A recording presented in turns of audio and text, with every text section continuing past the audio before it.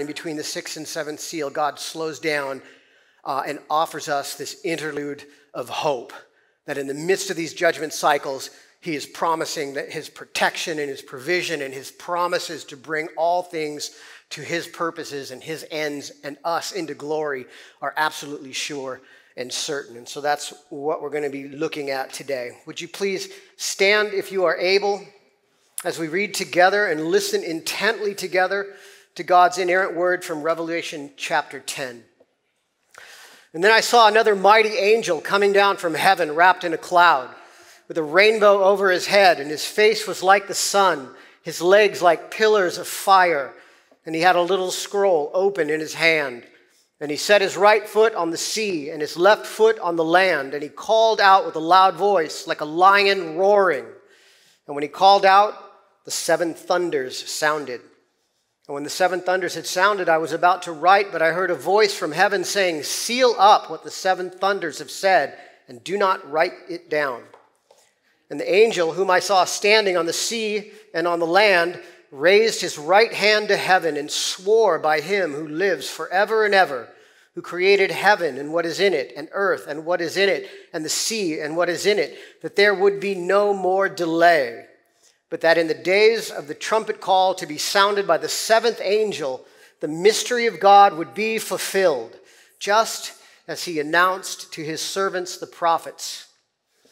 And then the voice that I had heard from heaven spoke to me again, saying, "Go and take the scroll that is open in the hand of the angel who is standing on the sea and on the land." And so I went to the angel and told him to give me the little scroll. And he said to me, "Take and eat it. It will make your stomach bitter, but in your mouth it will be sweet as honey." And so I took the little scroll from the hand of the angel and ate it. It was sweet as honey in my mouth. But when I had eaten it, my stomach was made bitter. And I was told, "You must again prophesy about many peoples and nations and languages and kings." This is the word of the Lord. And please be seated.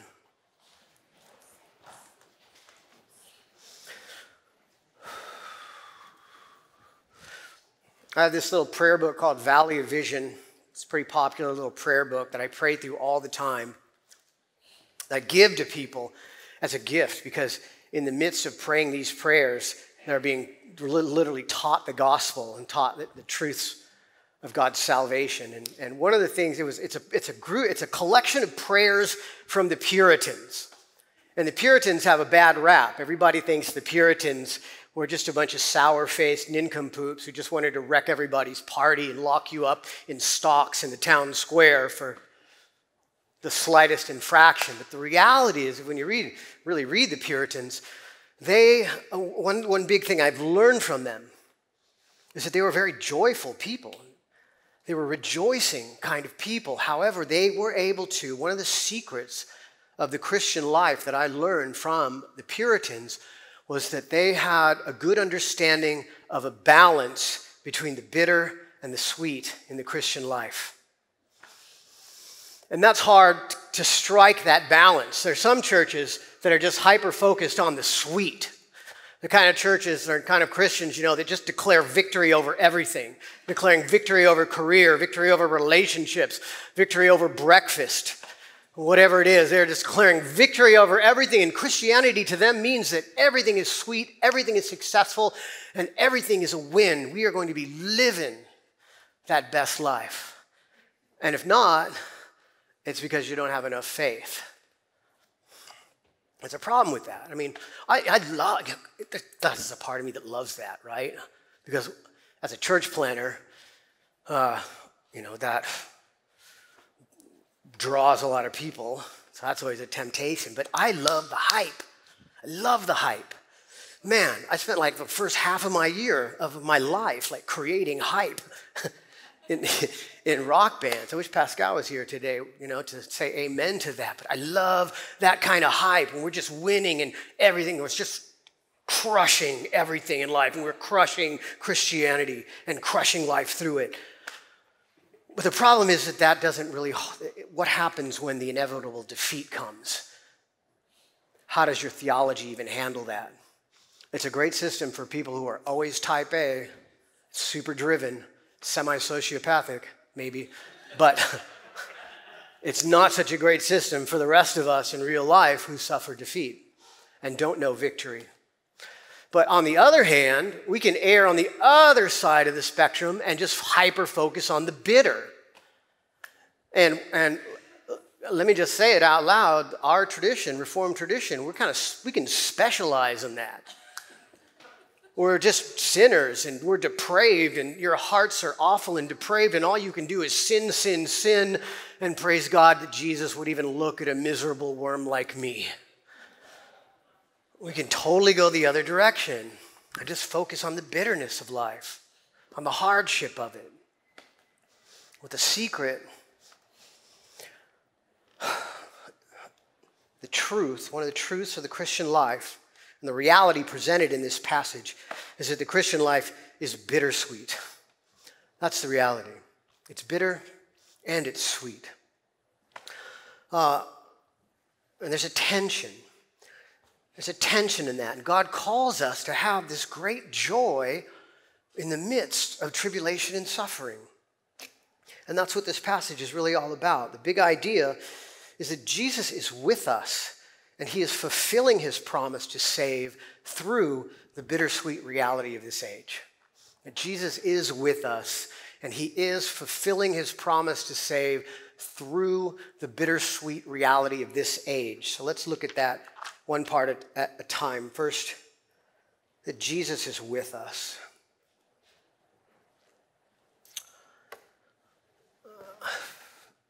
This whole coronavirus outbreak's got everybody thinking about germs. We don't usually think about germs, but I'm thinking about germs. I'm like on Amazon trying to buy N95 masks and suits and, gloves and glasses. I'm trying to find like kid-size, protective glasses and N95 masks so that we can all bundle up and lock ourselves down in the house if we need to. Most of the time, I don't ever think about germs. But in the midst of this, I decided to do some research, and I discovered scientists now think there's over 1 trillion different kinds of microbes in the world. Only 1% of them are harmful, but that means that 10 billion microbes are harmful, and there's 320,000 viruses that we know that are all bad, that affect mammals. And as we're finding out, some of them have the ability to cross over species. We are literally living in a sea of tiny killing machines, and we never ever think about it. There's just the great scene in the biography movie about Howard Hughes called The Aviator, where Howard Hughes' friend, the movie star Ava Gardner, is in his apartment where he's locked himself down, and he's such a germaphobe that he's afraid to touch anything. And Ava Gardner is in there washing everything before she serves him any food, and he's afraid to touch it. And it's like, it's not clean, it's not clean. And Ava says, nothing's really clean, Howard, but we do our best. She was right. She was right. We live in a sea of tiny killing monsters, tiny nanomachines, and we never ever give it a second thought, really. And the reason is why? Because there's something that stands between us as a wall between all those microbes and illness, and that is the stunning immune system of the human being that is able to create a shield and a wall around us that protects us from all of those unseen dangers in a way that we never really even have to think about it. And the same is true with Jesus. Jesus is constantly surrounding us and protecting us, whether we know it or not, whether we realize it or not. Listen to verses 1 through 3. And then I saw a mighty angel coming down from heaven, wrapped in a cloud with a rainbow over his head. His face was like the sun, his legs pillars like fire. He had a little scroll open in his hand. He set his right foot on the sea, his left on the land, and he called out with a loud voice like a lion roaring. Who is this? Who is this angel? Let's look at the clues. He's wrapped in a cloud. Jesus is the only person described as coming on the clouds of heaven. He has a rainbow over his head, which is a typical feature of the prophetic visions of the Old Testament of Yahweh. The glory of Yahweh, the Shekinah glory, is a shimmering, shining essence like a rainbow that surrounds God. His face is like the sun, which is a description of the exalted Jesus from Revelation chapter 1. He's got the little scroll in his hand that he was given in chapter 5. His feet are on the land and the sea, denoting sovereignty over all of creation. And he calls out with a voice that's like a lion. It's not a big stretch to understand who they're talking about. This is a picture of Jesus. But there's one feature that shows us how Jesus, that's meant to teach us that Jesus is protecting us. And that is that his legs are like pillars of fire. Now think for a minute. Where else do we see a pillar of fire? We think back to the Exodus. We see a pillar of fire and a pillar of smoke that guided Israel all throughout the wilderness wanderings. In fact, it showed up right away when the Egyptians were crowding the Israelites into the sea. They were totally trapped. There was no hope.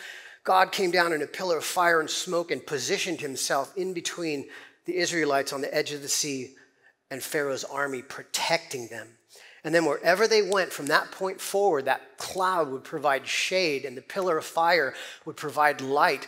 God's provision would rain down with manna and food and give them everything that they needed and protected them from the elements and from all harm all throughout the entire wilderness wanderings. And so what is this doing? It's trying to bring our attention back to that image of Exodus and remembering that the Exodus story is like a physical representation of the whole story of salvation. That just like God rescued the Israelites from the slavery of the Egyptians, Jesus is leading a new Exodus, saving us from the slavery of sin and death. And this picture of his legs like a pillar of fire is meant to teach us and reassure us in this interlude of hope that Jesus is with us, that he's guiding us, he is protecting us, and he is providing for us all through the wilderness of this evil age. It's meant to reassure us. Well, the problem is, if you're anything like me, my first response is like, okay, I know that. But man, it sure would help if there was like a big old pillar of fire right in front of the church that like followed us around. If there was something that I could see, then I would be able to know for sure that God is with us, protecting us. Then I would know, I would totally understand and believe it. If I could just have some kind of sign. Let me tell you a true story. I don't exactly know how to put this in what box in my theology to put this, but here it is.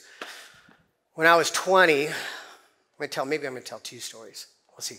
When I was 20-ish, I had met a family who were Christians, and the father was witnessing to me.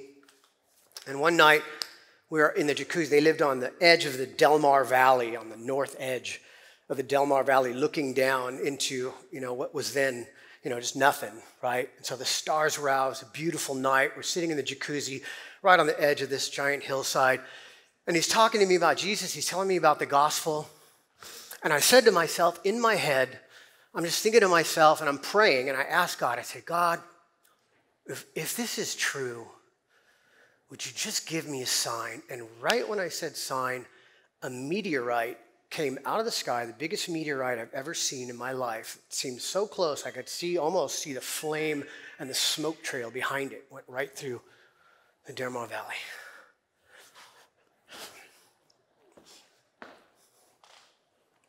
Take it for what you want, right?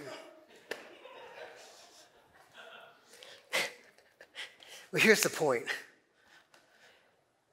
It took me less than 6 months to convince myself that never even happened.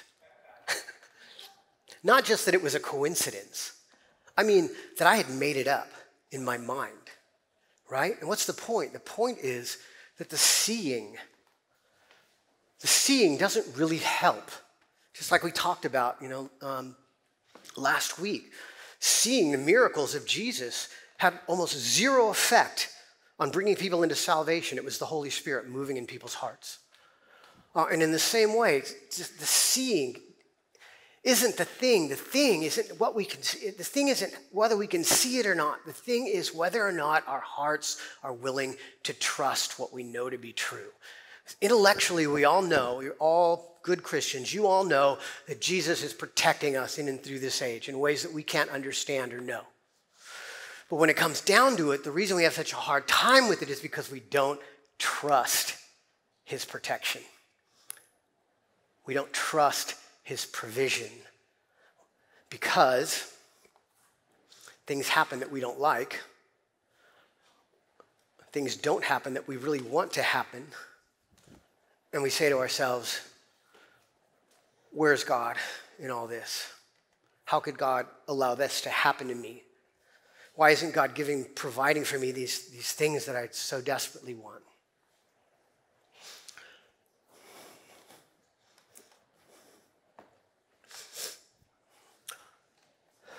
And the answer to that is that we believe that God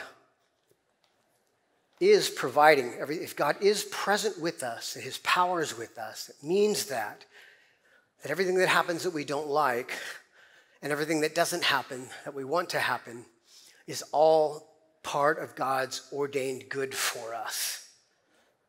And so one of the big secrets of the Christian life is the question that you ask when that happens.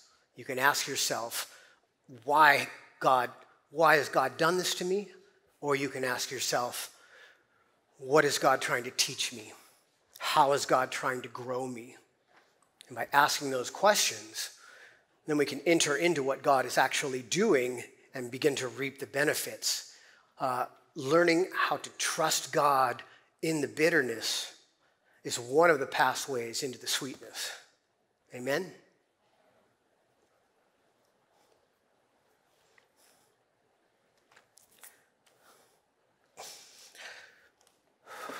Okay, I got to tell the story. My cousin's visiting today. When I was 20 years old also, talking about God protecting us in ways that we never, ever even know or think about. I had got a motorcycle when I was 20, and one day my cousin shows up at my door. And, we were real close when we were growing up. We hadn't seen each other a lot. I knew she was a Christian.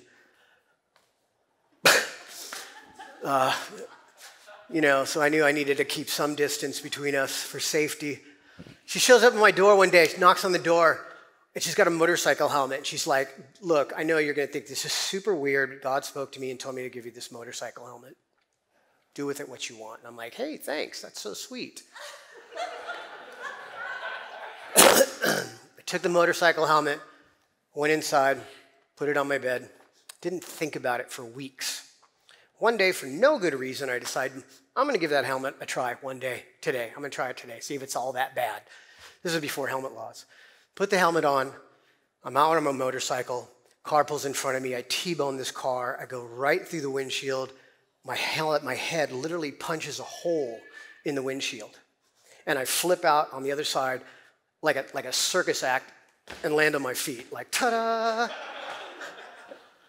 And my helmet's gone. I look around, the helmet's stuck in the car windshield, and I'm thinking to myself, that could be my head. Because the point of the story is because you're here, I wanted to tell the story. But it's a great story. But listen, God is protecting us in so many ways that you don't even know or don't even think about. Like, that was an easy one to pick out, right? That was an easy one to pick out. But every day as we go through life, God is protecting us and shielding us from just myriad things that you never even know about. Much less the things that you do. And if that's true, then the things that he allows to come through the filter, you can also guarantee, you can trust that those things are for your good, that those things are from him to grow you, to strengthen you, to bring you into the sweetness. And so ask the right questions. Don't ask, why is God doing this to me? Like the Israelites, oh God, you've brought us here, San Diego, to die. No, he hasn't. He's brought us here to this church to grow and to share in the beauty and the blessing of spreading and sharing the gospel with other people and seeing his kingdom expand. Okay, point two. Wow. Point two, Jesus is with us, fulfilling his promise to save. Last couple of weeks ago, I told you about a funny joke about how, we were talking about giving to the church, and I talked about that Babylon Bee article that talked about, church board suspicious about pastor's extravagant purchase of 2007 Corolla. It was funny because Nisa actually had a 2007 Corolla. Well, praise God, we got rid of the Corolla and we bought Nisa a new car. So now I'm really going to be in trouble with the elders, right? And as part of the car buying process, what happens? You're like negotiating with these car salesmen. You get the first salesman, right? And if you start to bulldoze them, then the heavy comes in, and then the heavier guy comes in, and they're all just like spinning these different angles at you to to discombobulate you, to disorient you, so you forget where you're at, and it's all like deception. And then they break out at the end this 3-foot-long contract that's got everything stipulated in it, and most of it's governed by law because they know how dirty the whole business is. And why is that? Because then culturally, we expect the breaking of a promise.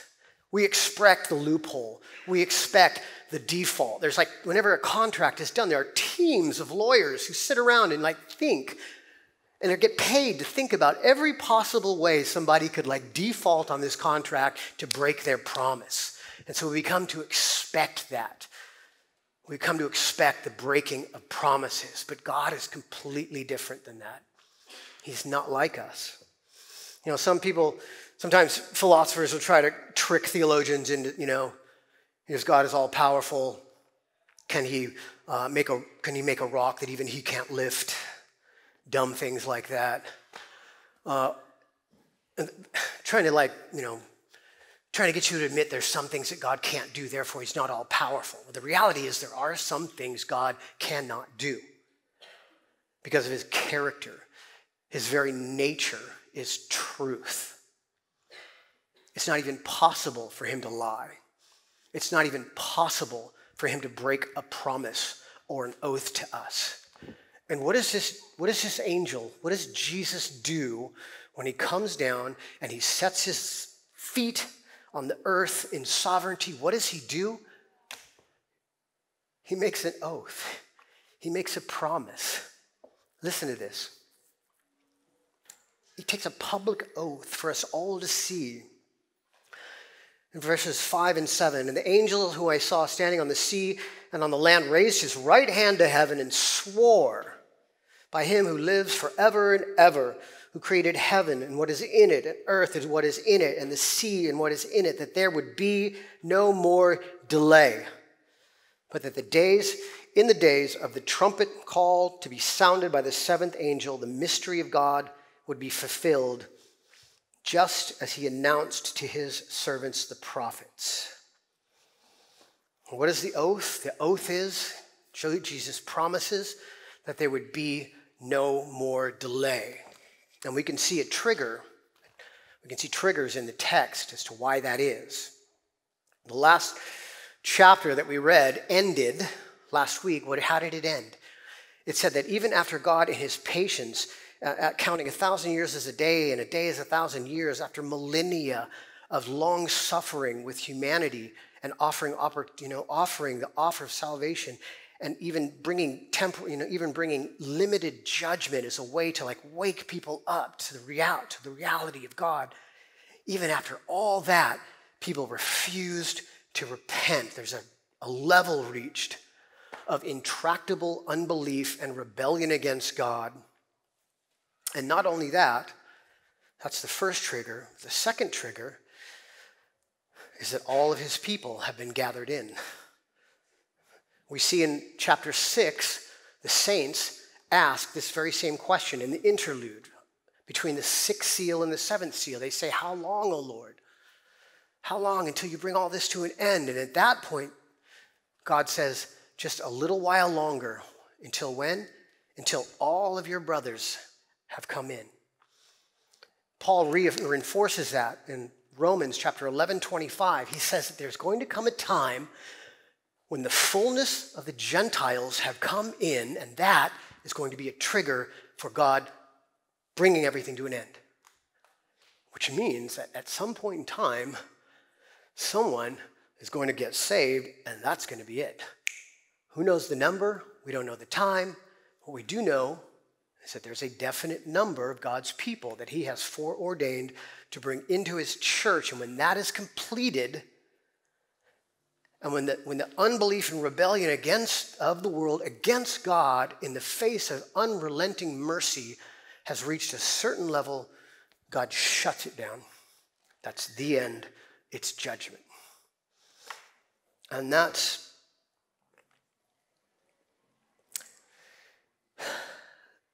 what he says will not delay. But he also says what will no longer delay is the mystery of God. It'll be fulfilled. And what's the mystery of God? Mystery doesn't mean like we mean. We mean mystery. We're like, well, I guess we'll never know. You know?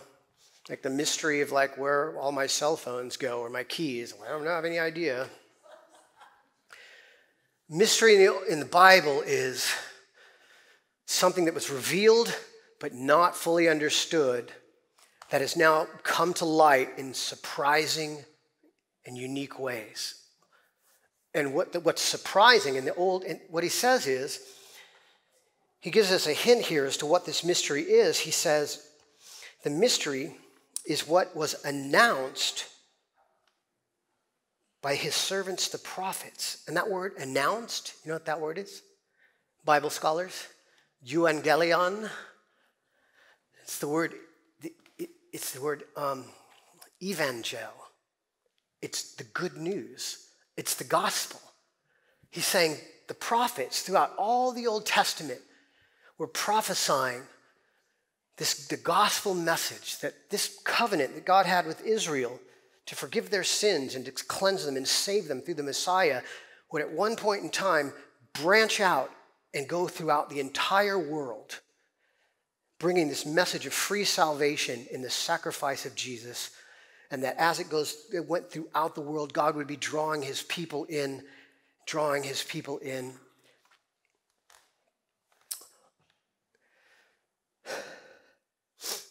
He's answering the prayers of the saints in chapter 6. It's not any longer just a little while. He's saying there's no more delay.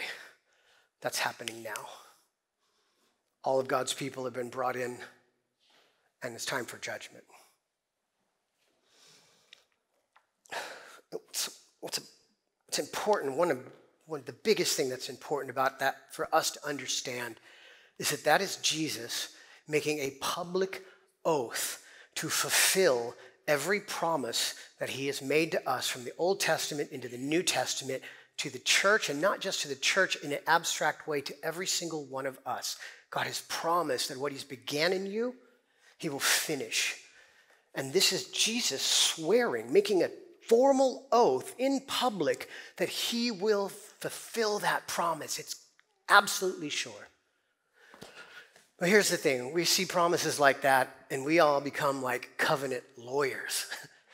We all start looking for the loophole. Okay.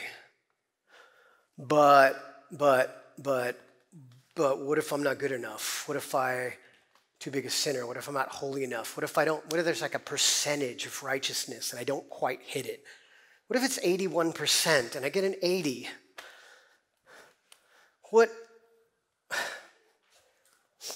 We start becoming lawyers, and we start looking through the promises to see how it might not apply out of fear.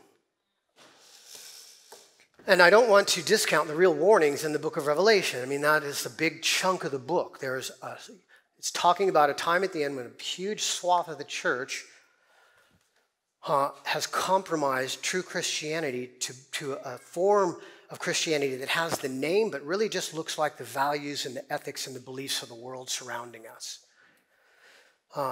And that's a real warning and a real danger.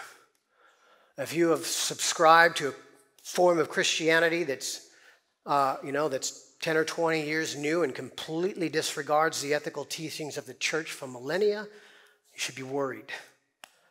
Conversely, if your theology is perfect and on point and you hate everyone, you should worry. But if you're worried about that stuff, if you're really worried about your sin, if you're worried about pleasing God, if it does something that does break your heart, then that's the best evidence in the world that you truly belong to him and that these promises are, in fact, for you. And so a better way to go about this is what Jesus says. To be like kids. Just take him at face value. You know, what more does he need to do? It's a pretty clear promise. He goes out of his way to present this image and give us this vision of him standing over the earth, making a sworn oath by God that he's going to bring you through and he's going to save you. No matter what happens, his promise is sure to bring you through to the end. And that's a good thing to remember on those days when you're not feeling very saved, which happens like on Monday morning, right? Our salvation is not based on our percentage of goodness, our righteousness, our works. It's founded in God's covenantal oath to us, which he is not even capable of breaking. And that's a pretty sure foundation. Way surer foundation than what you're able to pull off. Amen? The last part. Jesus is with us. He's fulfilling his promise to save, and he's doing it through the bittersweet reality of this age. Let's look at verse 9 and 10. And so I went to the angel and told him to give me the little scroll. And he said to me, take and eat it, for it'll make your stomach bitter, but in your mouth it will be sweet as honey. And I took the little scroll from the hand of the angel and ate it, and it was sweet as honey in my mouth. But when I had eaten it, my stomach was made bitter. Jesus tells John straight up the revelation of this mystery, the revelation of the reality of the gospel going out through the earth and its culmination and completion is going to be a bittersweet reality. That's just true. It's bitter because we see through the judgment cycles that in a large part, the message that we're trying to bring to the world is going to be rejected by most people. And not just rejected, but actively suppressed in a way that's going to hurt us. And that's bitter. And even on top of that is the bitterness of the loss of the lost. There's going to be huge swaths of humanity that we will watch trade in eternal joy for temporal trinkets. And any attempt on our part to pull them out of that will be met with hostility, and that is a bitter reality to stomach, especially if it's somebody you love, somebody you care for. But it's also sweet. And that in the midst of that hardship and bitterness, we have a nearness with God promised us. We've been given his Spirit so that we are communing with him. And he's assuring us of his promises. He's strengthening us in the Spirit so that we can operate and begin to participate in the expansion of his kingdom and see people who do receive the faith and see people who do come in and receive Christ and begin to honor him. And we have the promises that all of this is really temporal, and at the end of it, there is an inheritance that we've been promised. We have won the spiritual lottery. Like I said in another sermon, we are all trust fund kids of the King of Heaven. We just got to wait till we graduate, we get a certain age, and we get to enter into the wealth of heaven as co-heirs with Jesus, and that's a sweet and wonderful thing. And so that calls us to practice a couple of spiritual disciplines. The first one we talked about already, the spiritual discipline of trusting God in the bitterness. Trusting that that is God's goodness to us and remaining faithful in it and trusting that God is blessing us through that. But the other important discipline, and something that we, I think, our tradition, we need to practice better, is revisiting the sweetness. Because it can be, it's so easy for that bitterness to overtake you and for it to become your identity. That the bitterness begins to define us as a people. And we're never going to get away from the bitterness in this life. Like we said last week, the golden age starts when Jesus returns and not a second sooner. However, we can practice the discipline of revisiting the sweetness through all the means of grace that God has given us, coming to church, hearing the word preached, receiving the Lord's Supper, praying, fellowship, devotion, meditation on the word, just saturating and renewing our minds every day about the goodness and promises of God, about his protection, his provision in the wilderness, his promises that are sure and certain, our growing relationship with him now as we become more intimate with him in and through all the bitterness. And in that, we just remind ourselves of the sweetness and begin to live in the sweetness in a way that helps us be balanced. We don't disregard or hype everything out so much that we just try to bury the bitterness under the rug. We acknowledge it, but it's not our defining reality. Our defining reality is the sweetness of salvation, the sweetness of the gospel, and the inestimable privilege of being to participate in that in the world. And that's pretty sweet. Amen. Let's pray. Father, we thank you for your word. It is truly sweet. Your promises are so good that we would never have made them up. We would never have been able to think all that up on our own, Lord. There would always be a catch or something that we had to do, some standard we had to fulfill. And we thank you, Lord, that you were perfect and became man and fulfilled the whole standard for us. Give us your righteousness as a gift. Cleanse us from our sin. Adopt us into your family as sons. And just rejoice over us. And so, Lord, we acknowledge there's bitterness and hardship in the world. We pray, Lord, especially for our friends, family, who don't know you, those who have walked away from the faith, those who have been suckered into a false version of Christianity that appeals to their desires. Lord, we pray for them. We pray that you would restore them. We pray that you would save them, bring them into the joy of eternal life. And Lord,